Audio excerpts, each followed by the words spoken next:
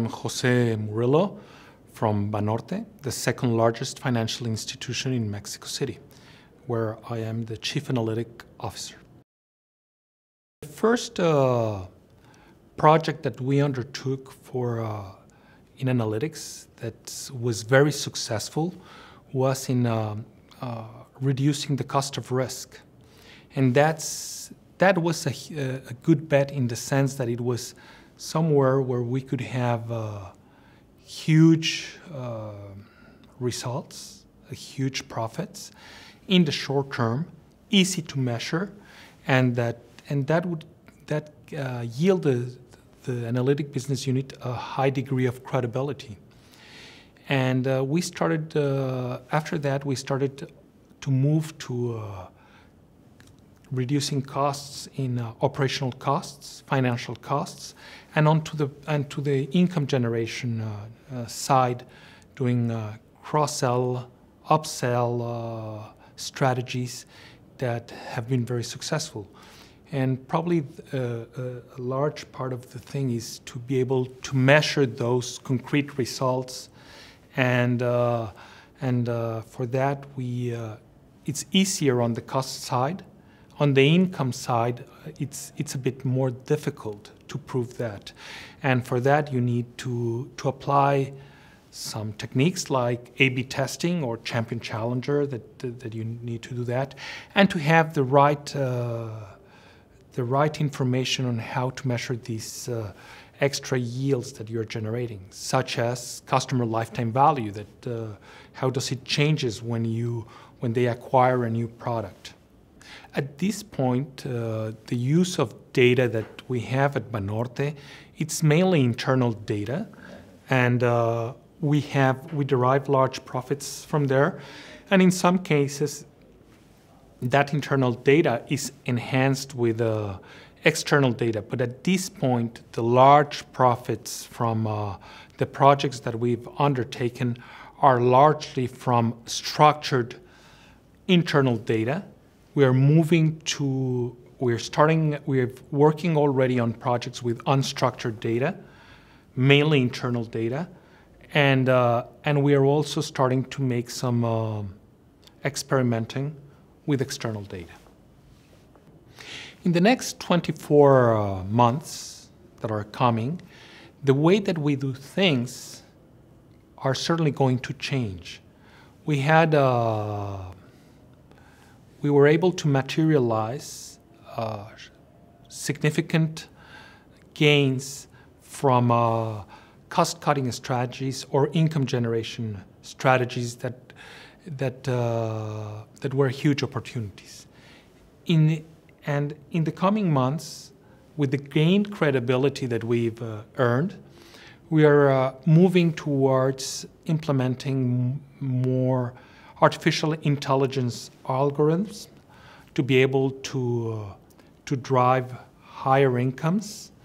Also, we are changing the type of data that we rely on. We basically relied on internal data. Now we are moving to use internal structured data.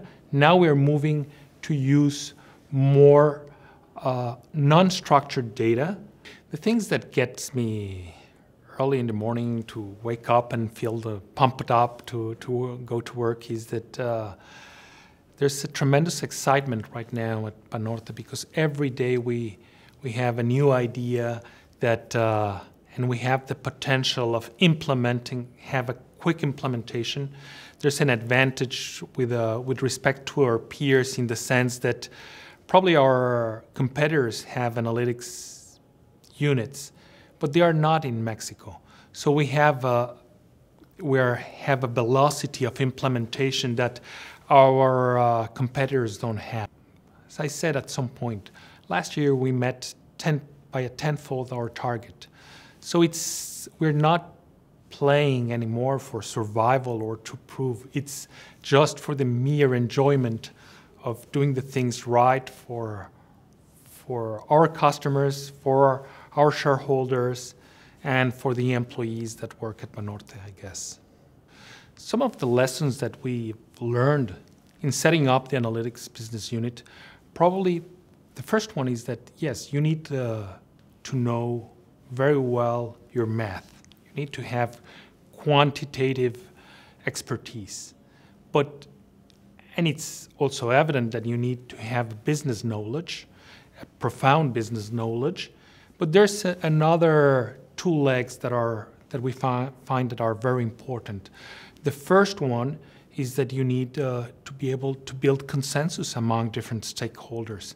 And the second one is that you need to be very good at communicating what are your ideas and what are the results, so that a firm that is going through a transformative process, they are able to discern among the different things that are going on, what's the analytics contribution. Another lesson that I've learned during this course of setting up the analytics unit, it's that part of it's to have the right incentives, in a sense that when one of these units is set up, you don't want it to have a rivalry with the business that you are supposed to help. So having the right incentives and allocating the analytic business unit at the right place, ideally at some neutral position within the company, as in my case with the chief operating officer, that proved to be something that worked really well. The thing that it's the big changer in an analytics business unit is the fact of having the right technology and having access to data. And I guess those are the two main pillars that might change things.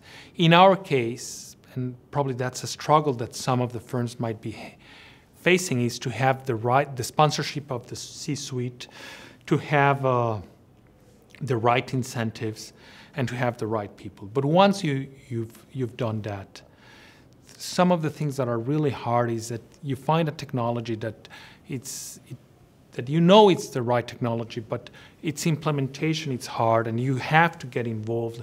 And it's not something that and also in building the data, the EDWs or the data lakes that you have, they are not islands on itself. IT and data governance are two things that need to work very close with analytics for the latter to be successful.